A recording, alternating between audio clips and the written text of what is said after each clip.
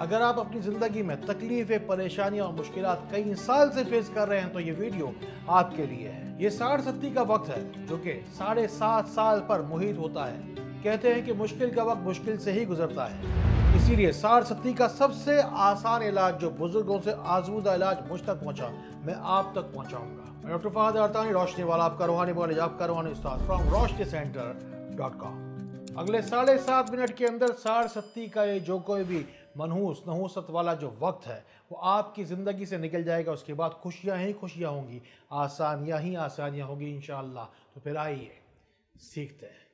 हमेशा मेरी एक बात रखिएगा, किसी भी नकली आमिल बाबा या किसी भी नजूमी के पास अपने इलाज के लिए आप कभी भी मत जाएं। ऐसे लोग जायचे बनाते हैं और जायचे बनाना जायज़ नहीं है। जायचों के ज़रिए से ऐसे लोग आने वाले वक्त के बारे में बताते हैं, ये भी तरीका सही नहीं है। बस एक बात मेरी जहन में हमेशा रखिएगा कि कोई भी शख्स आपसे कहे कि आपका सितारा गर्दिश में है तो उससे सामने से कहिएगा कौन सा सितारा है इस दुनिया का जो गर्दिश में नहीं है। इस 60-70 के जादू का भी अगर होगा कोई इलाज अगर, तो हम उस सितारों के बनाने वाले खालिक से मदद मांगने वाले हैं। वैसे तो इस दुनिया का हर शैतानी बदअसर ही इंसान के सोचने समझने की सलाहियत को बंद कर देता है, लेकिन 60-70 का ये जादू इंसान की जिंदगी में 7.5 साल का ऐसा मुश्किल वक्त लेके आता है जो कि इस बात के लिए जाना और माना जाता है कि इसमें जहन और कल्ब वाकई बंद हो जाता है। इंसान जानते बूझते देखते भालते वो करने लग जाता है जो उसे नहीं करना चाहिए, वो बोलने लग जाता है जो उसे नहीं बोलना चाहिए, वो काम करने लग जाता है जो उसे पता है कि पहले भी उसे नुकसान दे चुके हैं।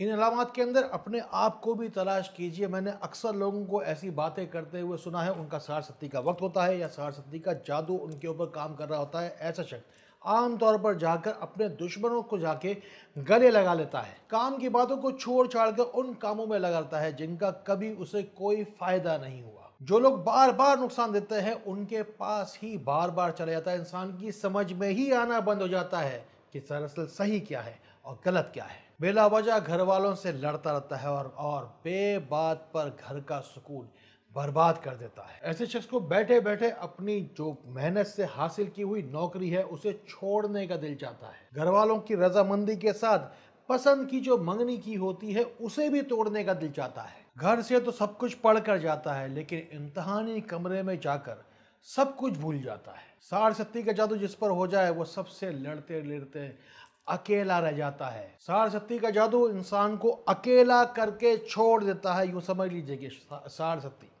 इंसान को कहीं का नहीं छोड़ता। बहरहाल अगर 60-70 का अगर जादू हो या 60-70 का वक्त चल रहा हो, उसका इलाज सबसे आसान मैं आपको दिन लगाऊं, बड़े बड़े मोटे मोटे वज़ाइफ मैं आपको नहीं दूंगा। अल्लाह ताला से हम मदद मांगे और खालिस तौर पर कुरान पाक से मैं आपको इसका इलाज दूंगा। आपको करना क्या है कि सिर्फ एक मिट्टी का आपको प्यार लेना है, उसके ऊपर जितनी भी आपकी उम्र है उतनी बार सूरह फलक और सूरह नास पढ़नी है। अव्वल आखिर उतनी बार जितनी ही आपकी उम्र है उतनी बार ही अव्वल आखिर दुरूद शरीफ भी आप पढ़कर आप इसे दम कर लीजिए। ये पानी आपको पूरा ही पी लेना है।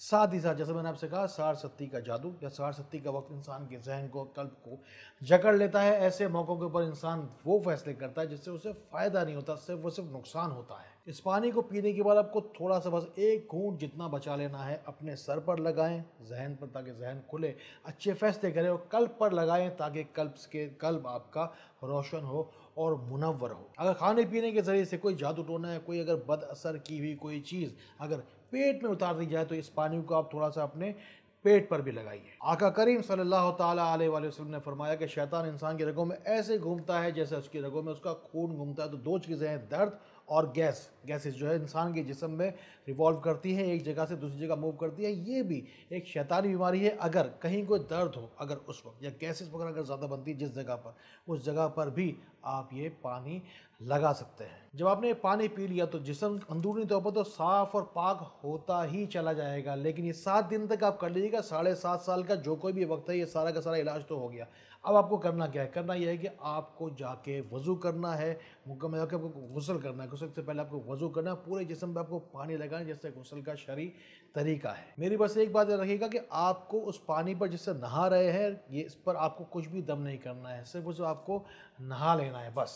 यही तरतीब आप किसी भी वक्त शुरू करके 7 दिन तक आप लगातार कर लीजिए। बस उसके बाद आप देखिए किस तरीके से आपके काम बनते हैं, कैसे आपके फैसलों में तवानाई आती है, रोशनी आती है, कैसे आपके रास्ते से अंधेरे हटते चले जाएंगे। अल्लाह ताला की ख़ास मेहरबानी है मुझ पर। अल्लाह ताला चाहता है कि नेकी का काम मेरे हाथों से लोगों को मिले। होता क्या है कि लोग, हज़ारों लोग हैं जो मेरे इर्द गिर्द जमा हो जाते हैं जब भी मैं आकर बैठता हूँ। आपको भी दुआ के लिए, इलाज के लिए, शिफा के घर से अल्लाह ताला की मेहरबानी है, दुरूद पाक का सदका है। अगर आप मुझसे बहुत दूर हैं, हज़ारों मील अगर दूर हैं, तो दुआ में जाइए, अपना नाम शामिल करवाइए अपनी फैमिली के नाम के साथ। जो कोई भी मसला हो मुख्तसर वो भी बताइए, आप कहाँ पर है वो भी साथ साथ लिखते जाइए। जो लोग पूछते हैं कि डॉक्टर साहब आपसे रब्ता कैसे किया जाए, इलाज की गर्ज से, मशवरे की गर्ज से, या कोई भी अगर मसले मसाइल अगर शेयर करना चाहते हैं तो 0313 111 786 ये नंबर है। बिस्मिल्लाह शरीफ का जो 786 इसमें शामिल है।